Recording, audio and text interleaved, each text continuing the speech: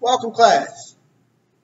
Today, we're going to look at something that we call the Columbian Exchange. And to get you to see how the Columbian Exchange is relevant to you, what I want you to do is I want you to take an opportunity right now and just think about your favorite meal. Put together your favorite meal. You know, one entree, one side, one dessert, one drink. Just put it all together right now. Okay?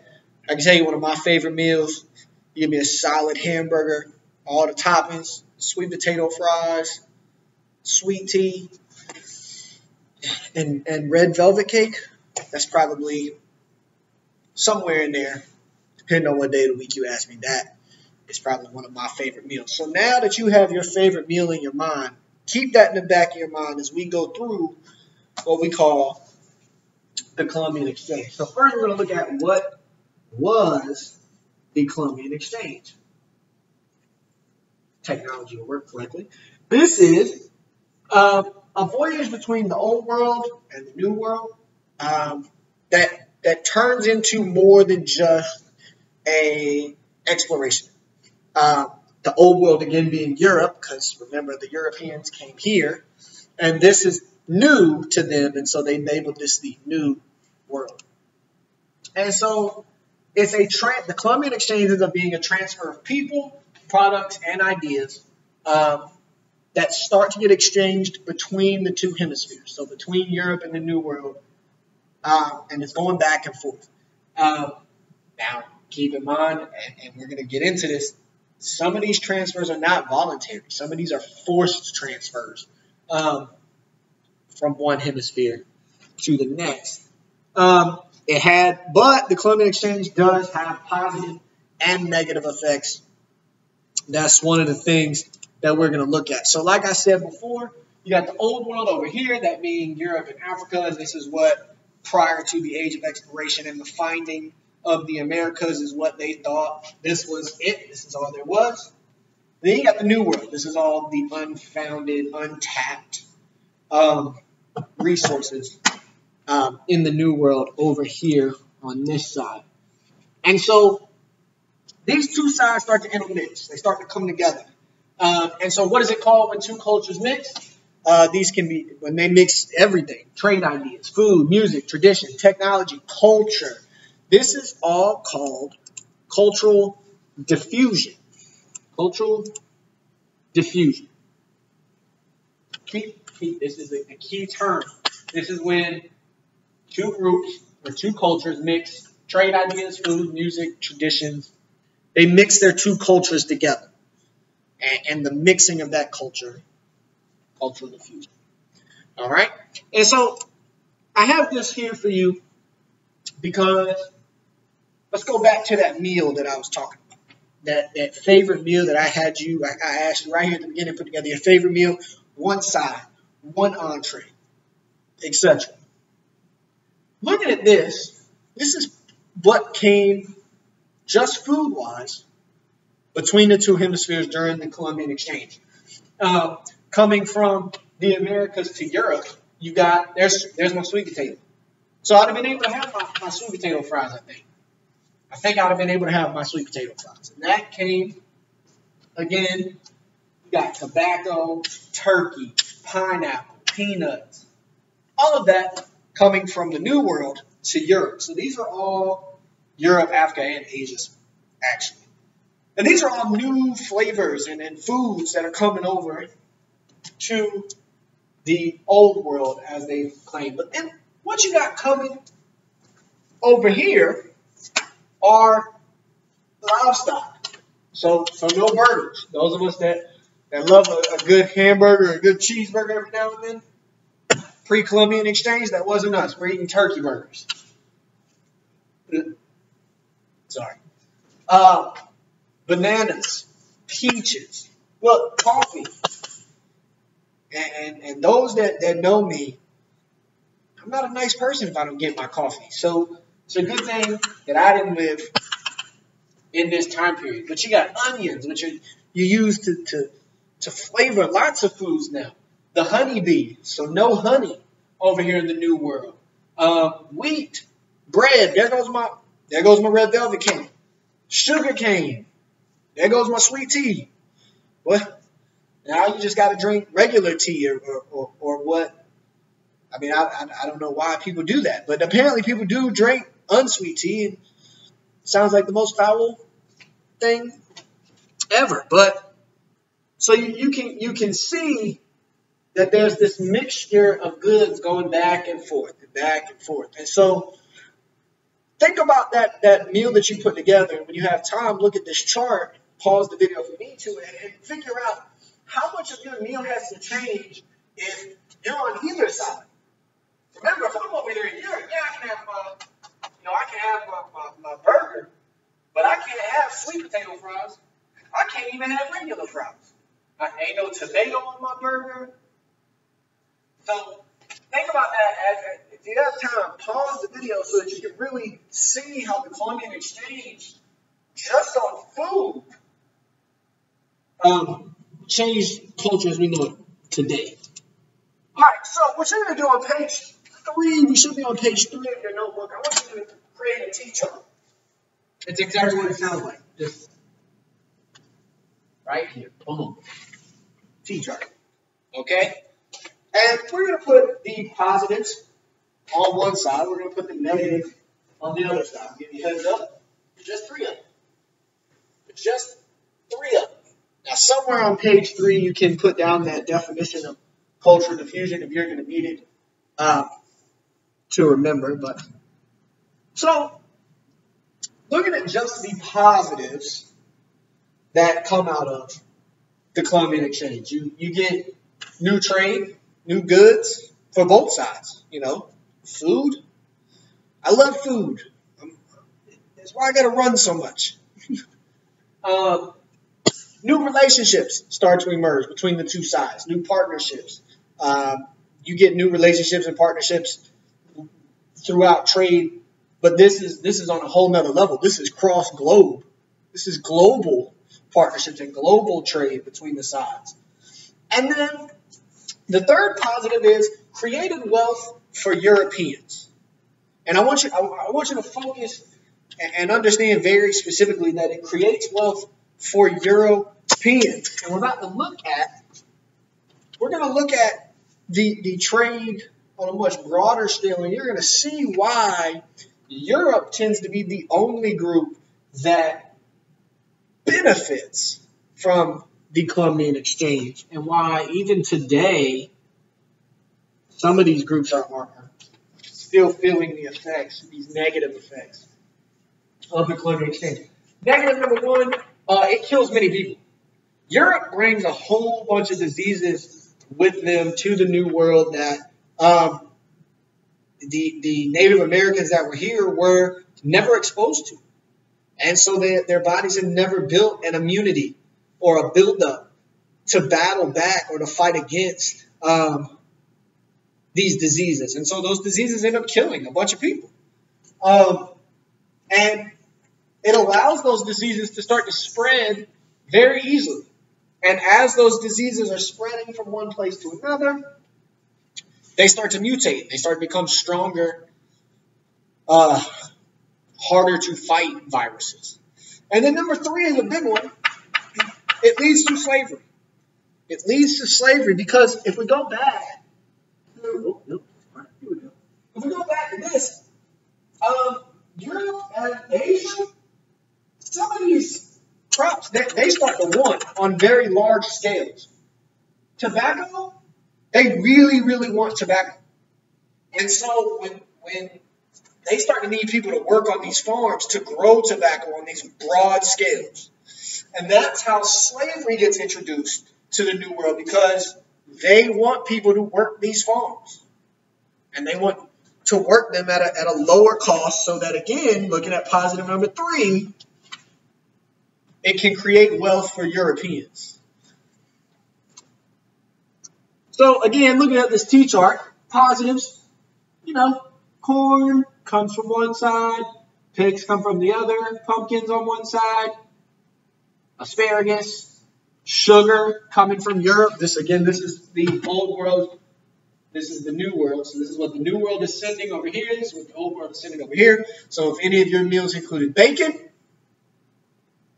you can thank the Columbian Exchange for bacon. Horses. Those of you that love horses. Peanuts come from one side. Pears, fruit, turkey, coffee. Or that's actually cocoa. I'm sorry. That's cocoa, not coffee.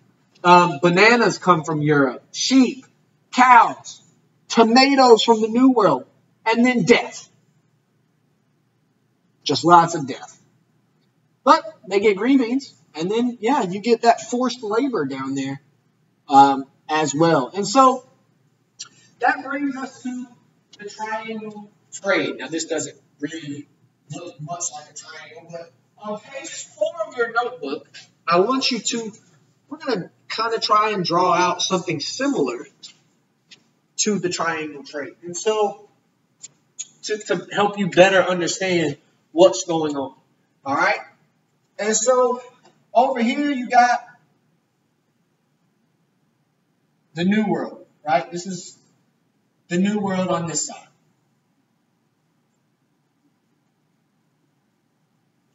Okay? You got the New World over here, very poorly drawn New World, but you get the point. All right? Over here you got Europe.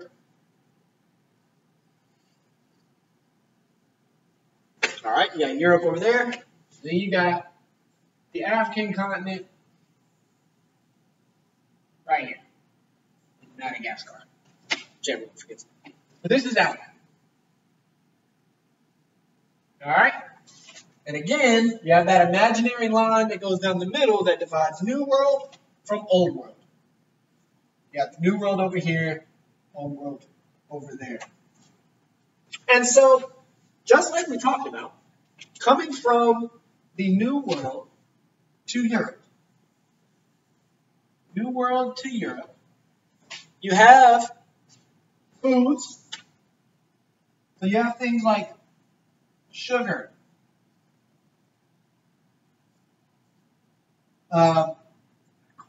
tobacco, and natural resources.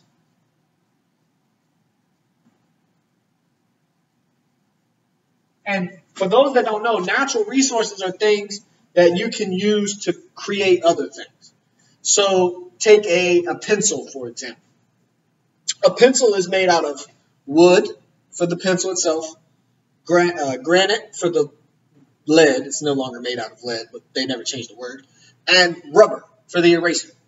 Well, the wood, the granite, and the rubber are all natural resources that, when put together, create a pencil. These are goods that can be used to create other things. So you got sugar, you got tobacco, you got natural resources, all coming from the New World and going to Europe. Then, going from Europe to Africa, from Europe to Africa, you have textiles, or clothes. You got textiles, you got alcohol,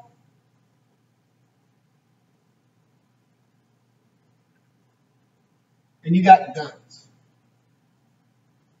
Now, what's important to understand here is that the Europeans are colonizing the New World. So this stuff that they're getting, Europe isn't having to pay top price for this stuff.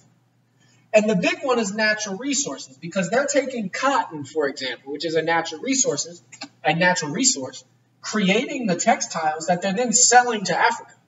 So they're if you're paying less money and then Africa has to pay more money, Europe is making money off this deal. And then they're not having to pay as much because their colonies are over here. So again, Europe is making the most money out of that deal. Alcohol is a big one, because once alcohol is introduced to the continent of Africa, they're able to keep using it and using it and using it to essentially try to get these tribal leaders to drink more so that they can, again, take advantage of negotiations. And then guns. Guns, Europe is not giving Africa their best guns. They're just not. They're giving them older model guns. For example, the PS5 is about to come out, right? And so once the PS5 comes out, the PS4 is obsolete. It's an old system. But in the sake of video games, Europe isn't even trading Africa PS4s. They're trading Africa PS2s. And so that allows them to still have the advantage in firepower should these two continents, for whatever reason, go to war. So just because they're getting textile, alcohol, and guns, it doesn't mean that Europe doesn't have an ulterior motive in the process. And then coming from Africa to the New World, you have slaves. And again, it's a revolving cycle because these slaves are coming to work in these fields that are creating these natural resources that Europe is making things out of. And what's often not talked about is what's going on the other way. So Europe is taking these natural resources and then selling textiles back to the New World, continuing to make money until the New World develops their own. But still, they're taking these natural resources, they're creating things, and making money off of that trade back and forth itself. But what's also going on is in this trade right here, Africa is sending their natural resources.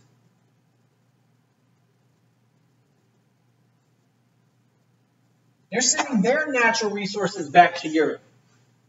And what ends up happening is that Africa gets all of their natural resources depleted to the point that still today they're feeling the effects because they don't have the natural resources that they need to develop at the rate that Europe develops or at the rate that the New World developed, because Europe kind of set up colonies over here which helped America to develop faster.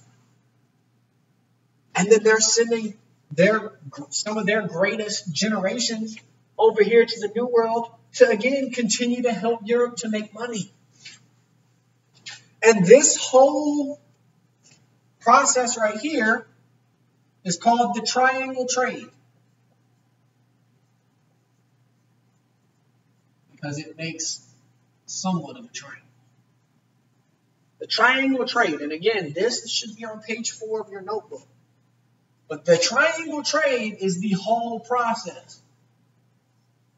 This is the whole process. This portion right here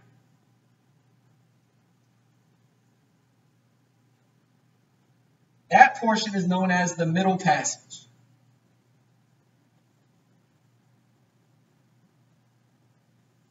And the Middle Passage is a forced journey from Africa to the New World, where all of these thousands upon thousands of Africans are stuffed into the bottoms of ships and stacked like cargo, literally laying on top of one another. And millions of Africans died in the Middle Passage alone. And this is before they ever get to the New World. And then once they're brought to the New World, they're taken off these ships and cleaned up and put on auction blocks and sold into slavery. And we'll delve further into slavery in the Americas in the next couple of videos. But for now, make sure that you remember that this whole process is called the Triangle Trade or the Columbian Exchange. This section is called the Middle Passage. All right. Thanks. Have a great day.